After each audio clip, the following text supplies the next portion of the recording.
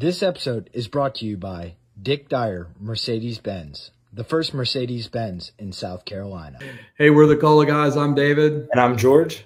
We have today with us two guests from Foundation Mortgage.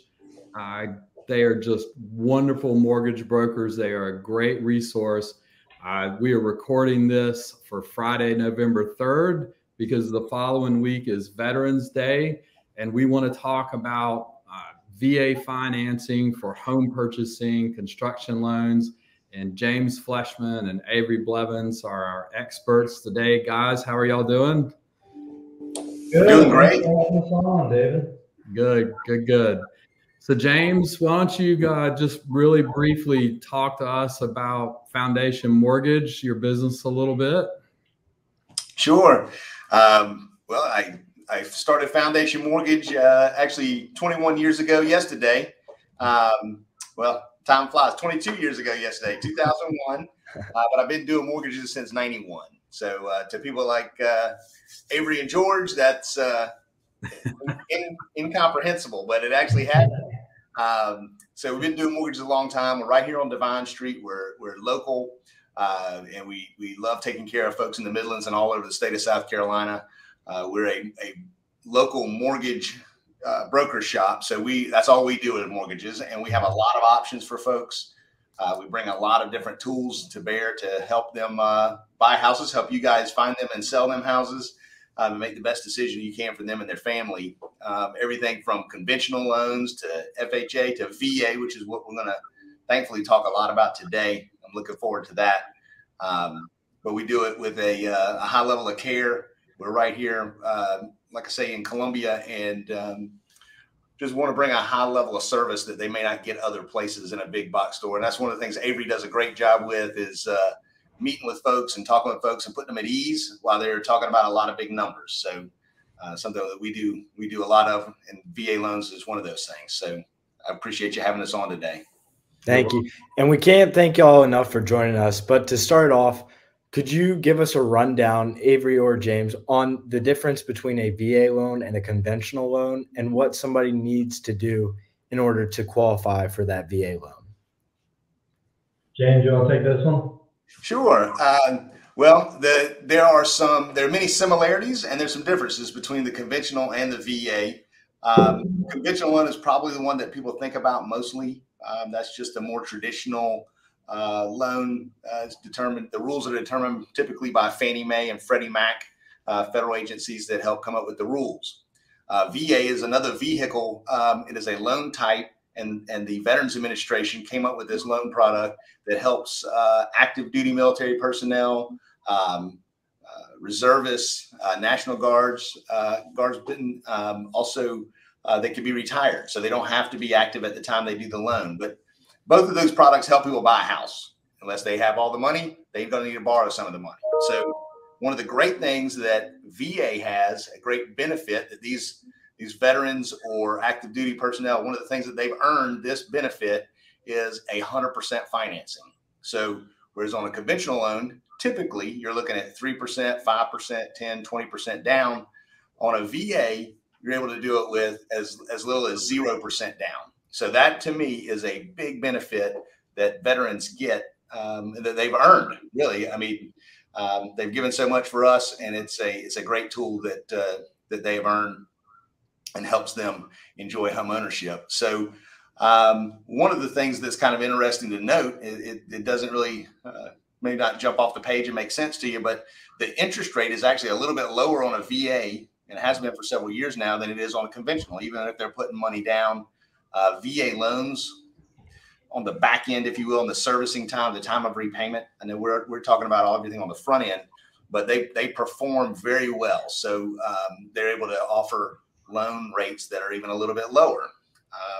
Another difference would be on a conventional loan, you have what is called a private mortgage insurance premium. If you put less than 20% down, you have to pay some percentage every month that goes towards private mortgage insurance. You may hear people talk about it, PMI. So VA has a similar thing, but instead of it being monthly, they call it a VA funding fee, and it is a percentage that is added to the loan amount. So If you're a first-time usage of the VA loan product, you're going to pay 2.15% of that loan in a funding fee, but you don't have to come out of your pocket.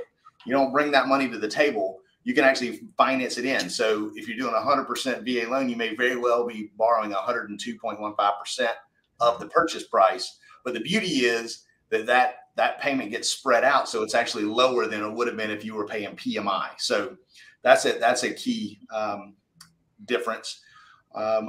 Also, if you are out of the military, here's a big one, and we see this more and more. If you are out of the military, you're retired, and you receive any amount of VA disability pay, you're exempt from that VA funding fee. So you could very well get 100% financing and have none of that PMI conventional, none of the VA funding fee. It's another benefit that you would have earned due to your service to our country. So it's a great product. We love doing them. We do a lot of them, and we do them well, and we really want to serve those that have served us. So those are some really great points. And, you know, in South Carolina, we've got, was it 7 active, very large military bases spread across the state. So there's I'm sure a huge demand for VA financing. And it's funny, a lot of times the active military personnel or the veterans themselves don't know that much about this type of I would say benefit that they have available to them. So for a lot of people, there's one big giant group that most people think that is the only source of VA loans. Veterans I believe it's Veterans United, if I'm correct. Is that the only place that y'all can go to get VA funding, or are there other banks, institutions that participate in VA loans as well? Well, one of the things I want to say, that is a company, so I don't know that I necessarily want to talk specifically about them, but they have a name that is very similar to Veterans Administration. So there is a company out there that has done a tremendous amount of advertising that really makes veterans think that they're linked and they're actually doing business with the VA, even though they're doing business with this other private company that has a similar sounding name. But just so you know, VA does not, the Veterans Administration, the VA loan, the VA does not make those loans. Mortgage companies or brokers like us do the actual loans. So it is guaranteed by the VA, but it is not, the loan is not made by the VA. So they can come to, and they should come to, independent mortgage groups like us that would know the product well and can serve them right here in the local community. Because frequently one of the things that is a big driver in helping people get their offer accepted is having a local lender that can issue a pre-approval letter that has properly vetted that veteran to make sure that they can actually perform and buy that house. That's what the seller wants to know, is that on that particular day, the day that we set for closing, that we're going to show up and that money's there and they get their money so they can buy their next house. Sure. And another question to go along with talking about some of the seller's misconceptions, maybe about accepting an offer from a VA that's going to be a VA loan. Could you talk about how long it takes for a VA loan to be completed and how long that average closing time is compared to maybe your normal conventional loan? And if there is a difference, why there is a difference, and if there isn't, why that's a common misconception? James, you go ahead, man. You're on a roll. All right. Well, I don't mind. I don't want to monopolize the whole time, but we do VA loans very quickly. They're typically, those contracts that we're in 30 days or less on those VA contracts, as we are on conventional loans. We're not necessarily noticing any significant difference between those two in processing times. The two main things that are outside of our control or any other lender's control is getting that appraisal, that VA appraisal, and getting that title work back from the law firm. The rest of it, we're in cooperation with the borrowers, getting the documents in, getting them underwritten, and final approval. The only thing that's a little bit different, the VA appraisal may, sometimes people think it takes a little bit longer, but it usually comes back in that 2 weeks or less timeline and is totally fine. And we're not missing closings with VA. Conventional is running about the same, probably a week or two on a conventional appraisal. So that's not a challenge. And the title insurance is the same either way. So I feel very comfortable. Absolutely 30 days on a VA or less is totally good. So are there any differences in the appraisal outcomes between a conventional loan and a VA loan? Are there stricter requirements for a VA loan in terms of the condition of the house that the person's buying, or, the seller may have to make certain repairs that they might not if it were just a conventional loan? There can be. We see a lot of hesitancy with veterans taking out VA loans as opposed to conventional loans because of this.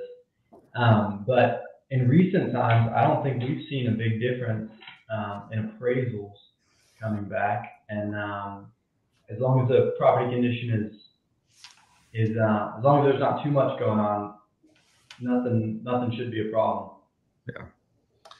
I would say, if I can just kind of piggyback on what Avery's talking about there, that's a good point. There sometimes can be, and you guys may have seen this in this market, that maybe a seller or a listing agent, probably a listing agent more than a seller, but a listing agent may advise their client that they should be hesitant about taking a VA loan offer versus another type of loan offer. So that probably is driven by a couple of factors. One goes to your point, David, that you were asking about the condition of the property. So there's two main things that are different. The condition of the property. Everybody thinks, well, conventional is just as is. It can be whatever it is. That's not really true. Was probably more accurate in the 90s and the early 2000s. But now they're going to have condition requirements. And VA, that's one of the things you talk about is, hey, it can't have problems, the deferred maintenance, that kind of thing. The biggies that you see that they can see is they look for like peeling paint around windows, or if it's visible rotten wood around the door casings or something like that. If your house is in good condition and it shows well, there shouldn't be anything more that you're going to see on the VA than you would on a conventional. The other thing that it becomes a sticking point, and at least in people's perception, is the VA appraisal. So you have condition that may show up on the appraisal, but then you also have the appraisal itself, the determination of value, the speed with which it comes back, that kind of thing. So that has probably been largely driven by a couple of folks that have been doing VA appraisals for a long time. And I think I think we've overcome that now. I think we are seeing more and more. The VA has opened up the panel, the appraisal panel, meaning that lenders go in. Whenever you guys send us the contract, we get the loan in process. We go to this portal, we order the VA appraisal, and they assign an appraiser to us. So that panel of appraisers, the available VA appraisers, has expanded significantly, and there are a lot of really good quality appraisers on there. We are just not seeing challenges on value or condition any more on VA than we are on conventional. I would say, if anything, I have been surprised over the last several months at what we have been able to get approved on a VA appraisal. Some unique properties, some things that had amenities that were a little bit different than other properties that we've seen. And I thought, well, shucks, this may be a challenge, and we just went right through. So VA approved it, appraised it, approved it, and we closed it. So I would definitely encourage people not to be off put by that. Yeah, I was going to say, so to any veterans listening, don't let that make you hesitate to take out a VA loan, because it's such a fantastic product with that 100% financing. And pre-approval letter from a local lender such as ourselves can help overcome some of those hesitancies a listing agent might have. This episode of The Cool Guys is sponsored by Bell Carrington, Price & Gregg. Bell Carrington is our choice for the best real estate attorneys in town. They are highly communicative and make sure that the closing process is as smooth as possible. With offices in North Carolina, South Carolina, Tennessee, Georgia, and Alabama, they can handle any of your real estate finance, eminent domain, financial services litigation, and litigation needs. Call their Columbia SC office today at 803-509-5078.